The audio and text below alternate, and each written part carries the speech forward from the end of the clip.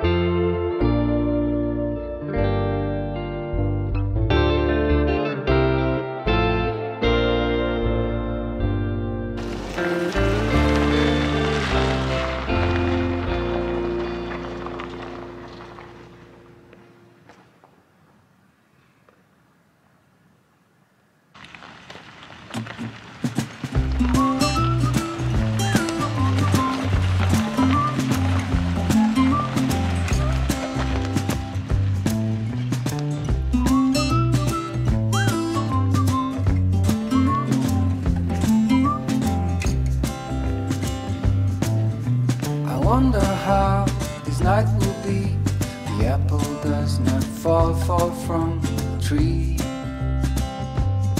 She said I almost died a week ago.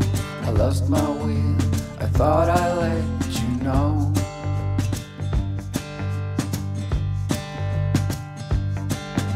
The countryside, the water's so I wait up here, I just let it know. I wait along the corridor. Some would say they've seen me here before.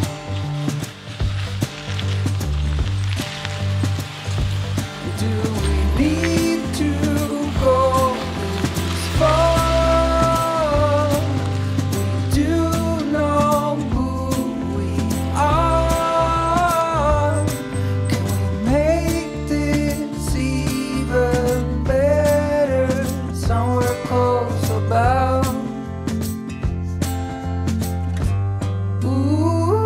Let's find out.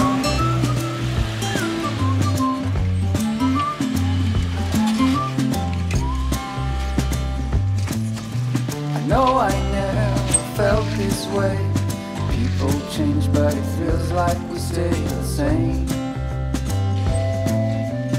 Every time you look at me, I'm heating up at least a third degree.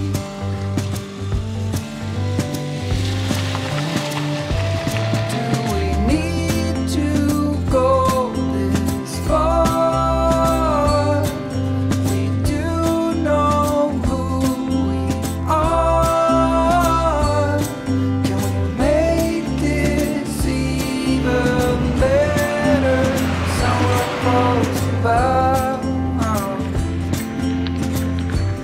Ooh, let's find out.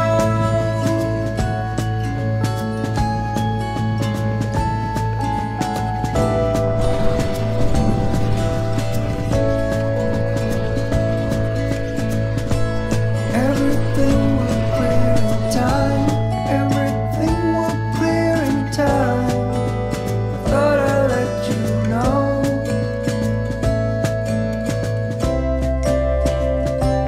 Do we need to go this far? We do know who we are. Can we make this even better? Somewhere close about. Ooh, let's find out. Ooh, let's find out.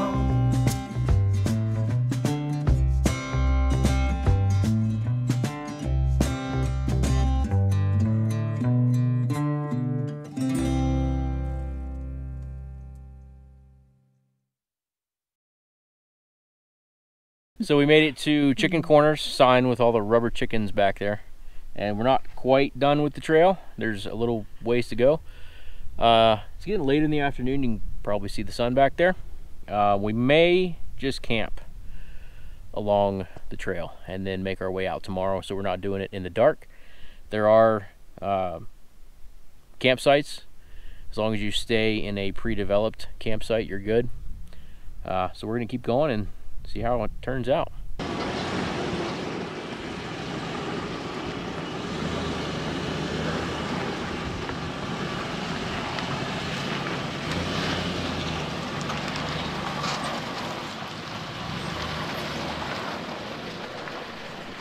So we made a wrong turn at the chicken sign and we went down past this tree right here. Did a cool little rock climb feature, but that is not part of the Chicken Corners trail. We came from that direction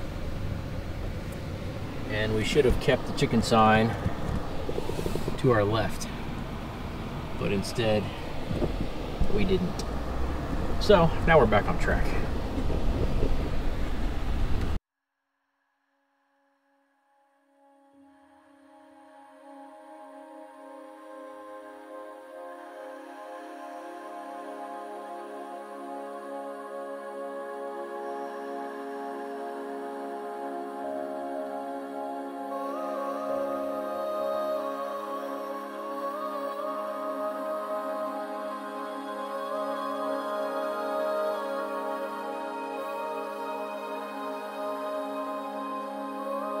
After 2 steps,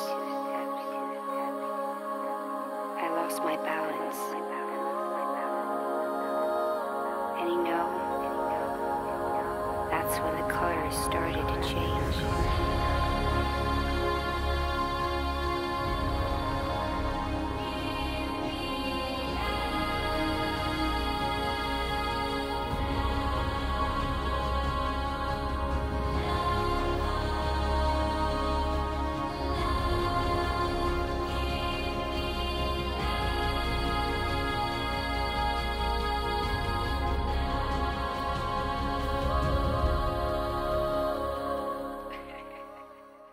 Good morning.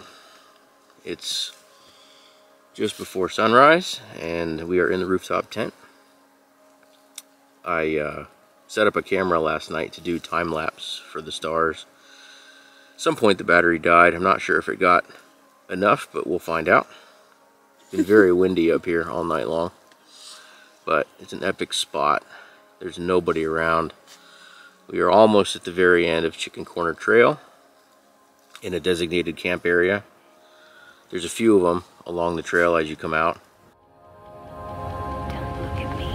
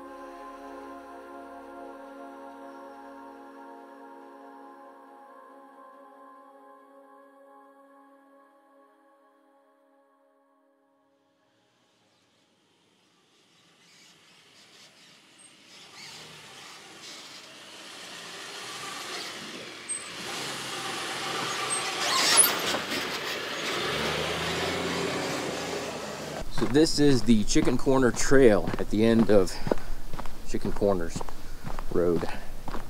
Well, everybody calls it Chicken Corners. Apparently it's supposed to be Chicken Corner because the road is just the road to get to this trail. And the entire thing is named after the one corner that everybody chickens out on, which is right out here at the end. And it looks pretty bad from a distance. We're gonna walk up here and see just how bad it is. It might be one of those things I wouldn't do without a rope. It is a long way down.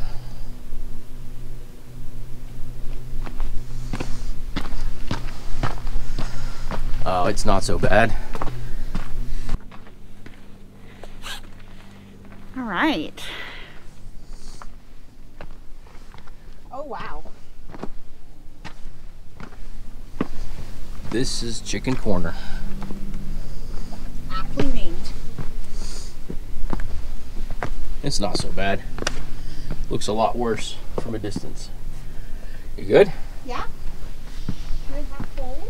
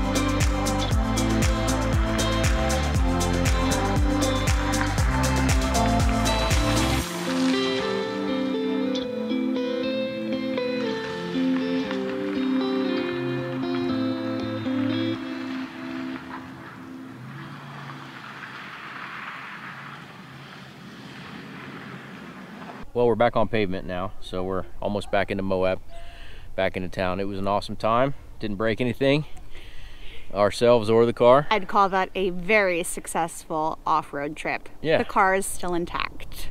I think we only used a half a tank of fuel Yeah. there and back, so not bad. Had a really nice night camping. A little windy, but we can deal with that. Lots of people out here today. It's a Saturday, so it was pretty busy.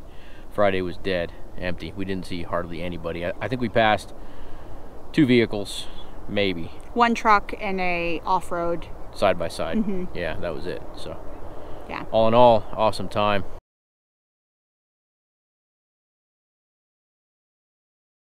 All right, we are west on I-70 towards Buckhorn Draw Road. This is the start of it right here. You pull off the highway, this little pit stop area, and we're about to head north out into the BLM land in the wilderness. And we won't be camping out there tonight. We're gonna head to Capitol Reef and camp there tonight. But we're gonna go check out Buckhorn Draw, see what it has to offer. The first glimpse that we've had of this area is really pretty, and scattered snow still in the area, which, you know, us Florida folks are enjoying.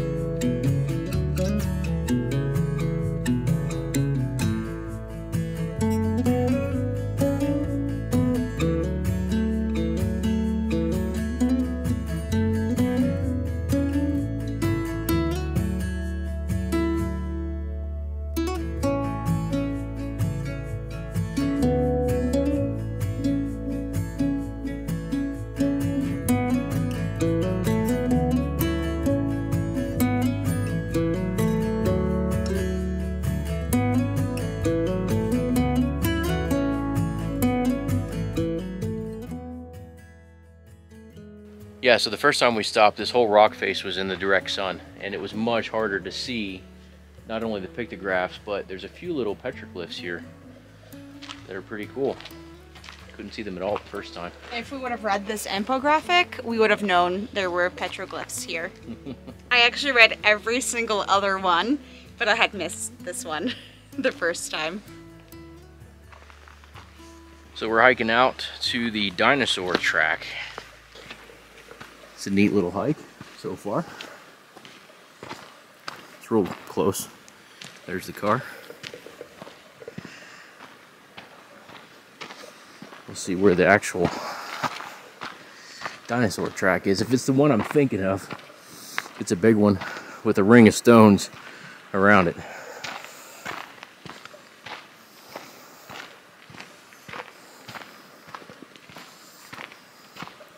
Yep.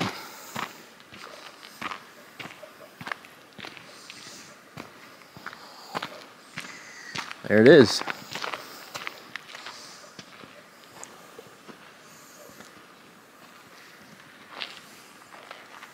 That's awesome. Should I put my hand out there for comparison? Yeah. Wow. Yeah, we'll definitely be back. This is a good spot. We'll probably be back in winter too, so it's empty. Yes. Like it is now. We'll be spend a day or two here. So we're headed out and we wanted to make one last stop. This is the San Rafael Bridge, and it's actually a swinging bridge.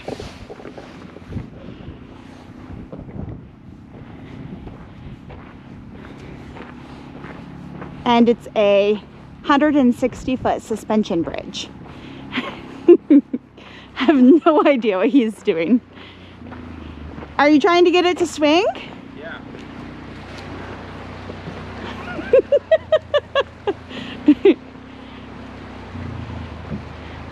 It's a little more heavy duty than I expected.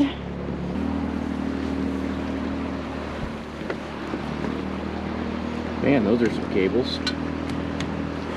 Look at that cable. Cable in question. Wow. Nice. That's awesome.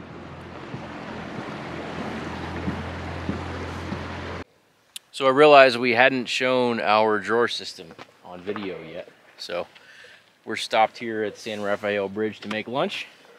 And this is a little drawer system I made before we left Florida, so we can keep everything fairly organized. Just Walmart Sterilite bins. There's some room in the front for miscellaneous items like paper towels and water. Accessible jug of water. Bags. Yep.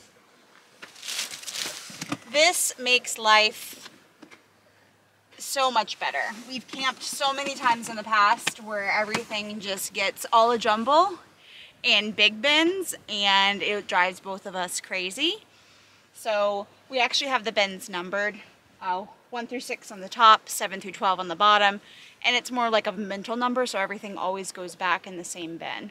So although it looks a hot mess back here, we know what's what and what's where, and you know, like cooking supplies is in 1, but paper plates is in 4. So bread's always in 3, and we tried to put things that we use the most on the top layer and the things used less frequently, of course, on the bottom layer. But this is just what works for us, and I'm sure it'll evolve over time. Yeah, there's already some changes we need to make. When you don't have time or you don't want to set up a full table at camp, you just slide that out, and then you've got a nice work area. Work surface here. Now, I stole this idea from somebody else on YouTube. I'll find his video and post a link to it somewhere.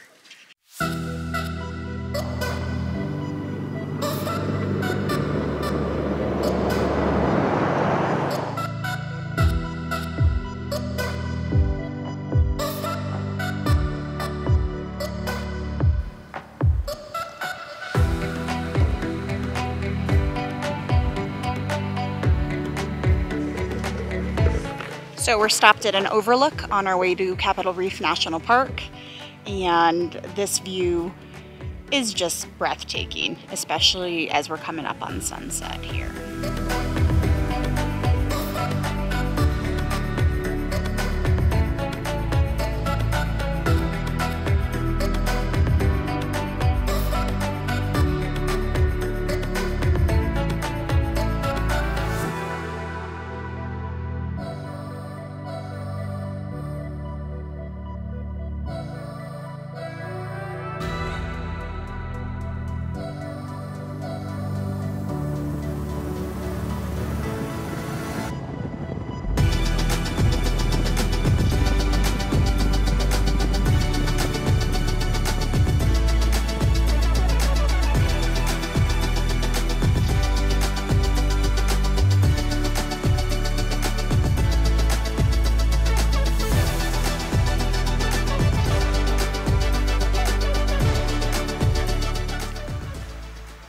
So here we are at Capitol Reef National Park.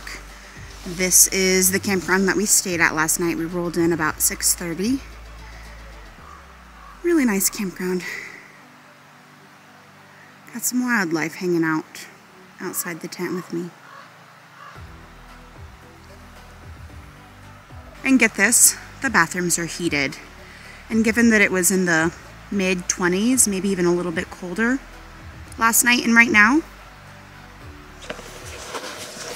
a heated bathroom is quite wonderful. Time to make some breakfast.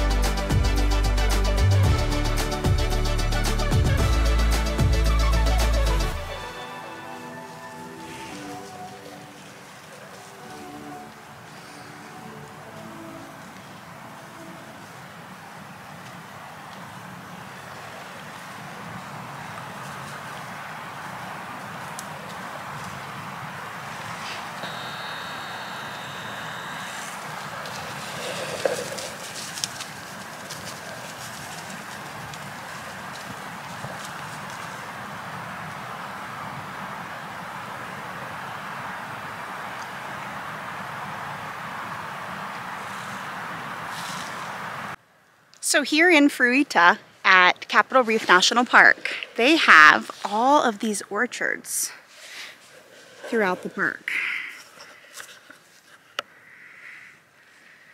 Obviously in winter, nothing's in season right now.